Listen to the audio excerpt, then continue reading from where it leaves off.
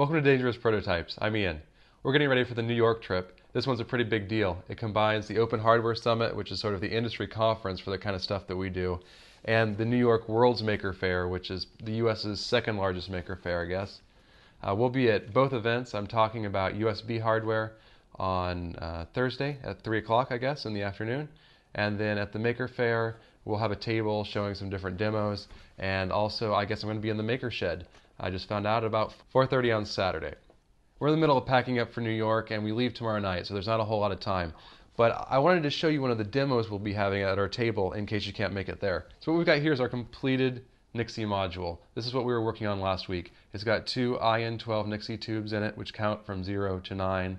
And on the back, we've got some old Russian driver chips and a simple 74595 shift register. The Arduino's driving it using a dead simple sketch that just counts the numbers out and shifts them in. Here we've got a high voltage power supply for the Nixie tubes. They need about 180 volts to light up. The whole thing's powered by our ATX breakout board. So we've recycled an old ATX power supply here, and we've got it plugged into the breakout board. We're taking 12 volts from the ATX supply and using it to power the switch mode power supply that boosts the 12 volts up to 180 for the Nixie tubes.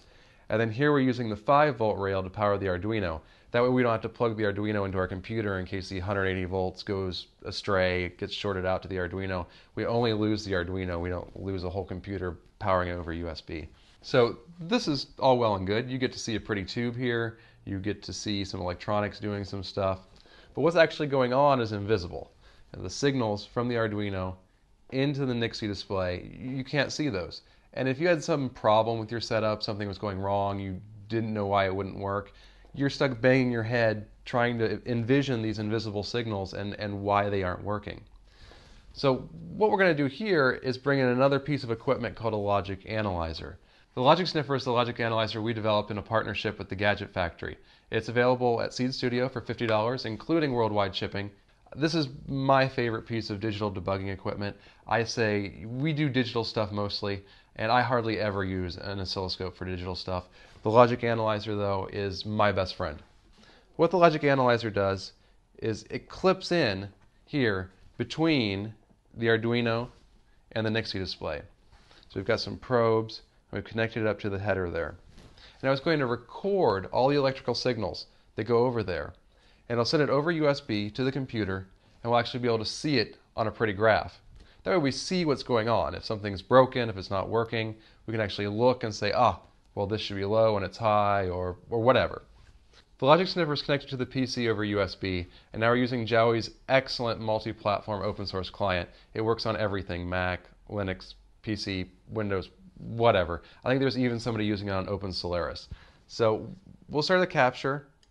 We've got all our settings configured. We acquired a signal. Channel 0 is the latch on the 595 chip. When it goes low, we can start clocking in data. Channel 1 is actually the data. If it's low, we're clocking in a 0. If it's high, we're clocking in a 1. And channel 2 is the actual clock. This is what tells the chip to read the data on the data line. So the transaction goes something like this. The latch drops low, and then the data starts off. It goes low for 0, the clock ticks up, and now we've entered a 0 into the chip. Clock goes low again, we reset the data to high, and now we give it another clock tick, and now we've clocked 1 into the chip. And then 0, 0, 0, 1, 0, 0. Now we've got 2 old Russian driver chips on the back of this board, and they each need 4 lines to control, and the 595 has 8 pins. So we're controlling the 2 chips from 1 pin.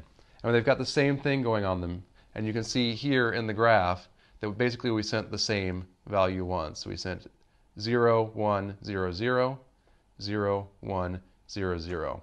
And if you decode that, you can find the number that it actually shows on the display. And a free PCB coupon to the first person who does that and post it in the comments below. Just a really quick demo today, but hopefully if you've never seen a logic analyzer in action before, if you wonder what that's all about or what it's useful for, hopefully this will show you what the logic sniffer does. This is just one of the things we'll have on our table at the Maker Faire. Stop by, take a look at it in person, see some of our new stuff too.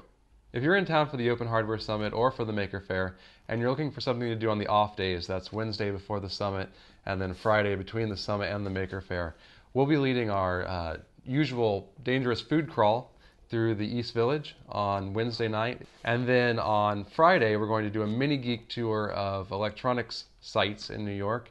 It's going to start off at the Manhattan Hackerspace, and we'll work our way to some shops in Chinatown, a Radio Shack, who's actually, if you can believe it, gave us permission to film. This is it's far too legitimate. We'll have to make fools of ourselves there for sure.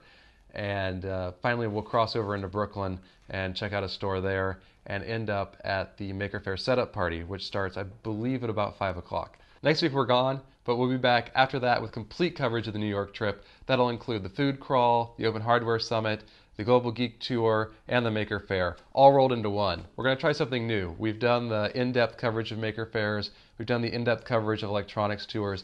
Now we're going to try to make it more of a general travel video. We're going to show you what the whole trip was like from beginning to end. It takes nerves of steel to step off an airplane and start filming right away, but we'll do our best. So that's it. Looking forward to see you next week. Thanks for watching.